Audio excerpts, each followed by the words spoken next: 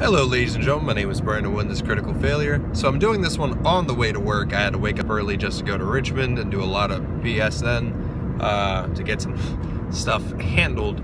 But we are on the Drow Shadowblade. I had to read the little thing about it. Drow Shadowblades are assassins, murderers. They are the, I guess you could say like the rogues, assassins. Archetype. They slink in the shadows, running errands between cities and houses and stuff like that. They track down people who steal valuable information and or prized possessions from a house and try to leave the city or of the entire city of itself. They protect the city from invaders and enemies of the Drow, and most importantly, they take out rivals within the opposite house. Whatever their task is, they do so in stealth and secrecy. They also are infused with a demonic magic, shadow magic, into which it's a demonic ritual into which they sacrifice a demon, a lesser demon, and somehow magically keep it from reforming and make a shadow demon, to which they can try, it's a variant, and they can try to summon it with 50% chance of success. If it fails, they take 1d10 psychic damage, average 5. But if they do summon it correctly, it appears within 60 feet of the summoner, and it acts as an ally, and it can't summon other demons. It stays for 10 minutes until it or the summoner is destroyed or called off as an action. I would say bonus action, because why the fuck not? Now, the Drow Shadowblade, sorry about that, is a medium humanoid. It's an elf, and it's neutral evil. I'm surprised because I keep seeing these things as chaotic evil, like in the actual books. It's an AC of 17, studded leather. It's an average hit point of 150, 20d8 plus 60, and a movement speed of 30 feet. It's a strength of 14 plus 2, dexterity 21 plus 5, constitution 16 plus 3, intelligence 12 plus 1, wisdom 14 plus 2, and charisma 13 plus 1. Its proficient saving throws are dexterity, constitution, wisdom, which are 9, 7, 6 respectively, which gives it a plus 4 proficiency. And its proficient skills are perception and stealth, which are 6 and 9, and its senses are dark vision up to 120 feet and passive perception 16. It speaks Elvish and Undercommon. I would say it could speak fuck, what is it? Fuck, Abyssal, that's what it is. I couldn't remember the fucking thing. I would say it can also speak Abyssal, or at least understand Abyssal. And it's a challenge rating 11, 7,200 XP, Fey ancestry, so it has advantages against being charmed, and it cannot be put to sleep with any magical way, and magic can't put it to sleep. That's what it says. It has innate spellcasting. Its spellcasting ability is Charisma with the spell save DC of 13, and it can cast Dancing Lights at will, and once a day it can cast Darkness, Fairy, Fire, and Levitate on itself only. It knows Shadow Step, while in dim light or darkness. The Drow can teleport as a bonus action up to 60 feet to an unoccupied space it can see.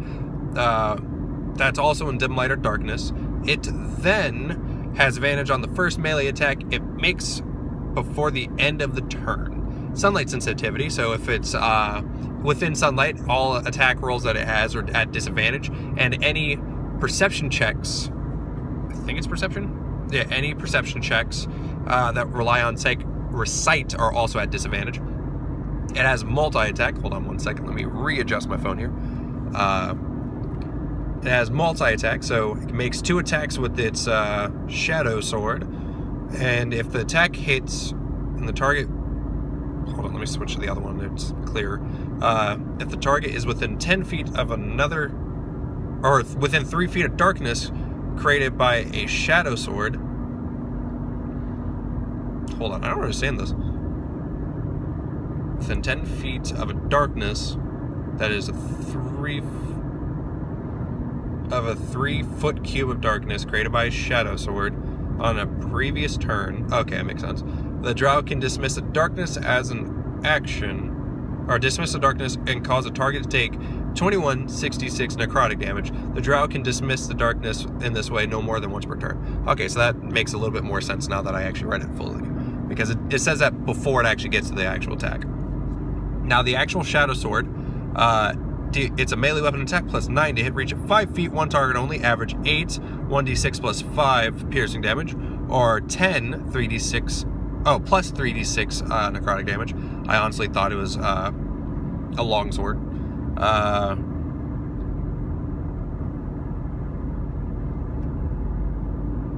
And 10, 3d6 poison damage. So it does both. That's incredible. The Drow can then fill a unoccupied space within 5 feet. Oh, that says 5 feet. I thought it said 3 feet. Within 5 feet with the 5 foot cube, the target within 5 feet of the target. Sorry, the target with magical darkness, which remains for a minute. So basically, if it hits something within 5 feet of that target, it makes a 5 foot cube of darkness, and then it can do that, like destroy the darkness and make them take extra damage. And it has a hand crossbow, which is a ranged weapon attack. Of course, I don't do the advantage at 30 feet, or regular at 30 feet, disadvantage at 120 feet or more. I don't do that. I say within 120 feet you can hit it normally. One target only. It's average 8, 1d6 plus 5 piercing damage, and the target must succeed a DC 13 Constitution save or be poisoned for an hour. If the saving throw fails by 5 or more, the target remains. The target is put unconscious while poisoned in this way. The target remains unconscious if it takes damage from another creature takes an action to shake it, or regains consciousness if someone attacks it or shakes it. That's my bad. I could not tell. Sorry, I had to take pictures of it, and my other phone's cracked, and it's just like really not showing it well because it somehow got a couple more cracks. So that's a little bit harder for me to notice. But thank you guys for watching this. I really do appreciate it. Hopefully I can bring you some more videos here soon.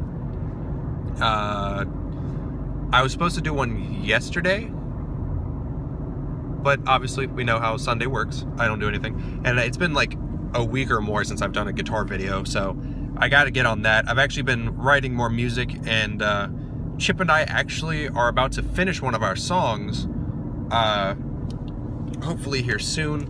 I will be putting that as my next video because I actually do deeply care about that. I've been trying to write and learn, practice basically what I do have and make more stuff. I've been really focusing on that. But yeah, that's for my guitar channel if any of you do watch that. But thank you guys for watching. I do appreciate it. Please leave a like and subscribe as I bring you more content into the future.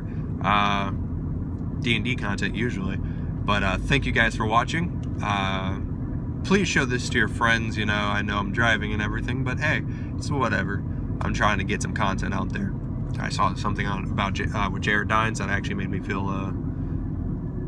like I actually should make a video today while I'm driving. But thank you guys again. I really do appreciate it. Please have yourselves a fantastic day.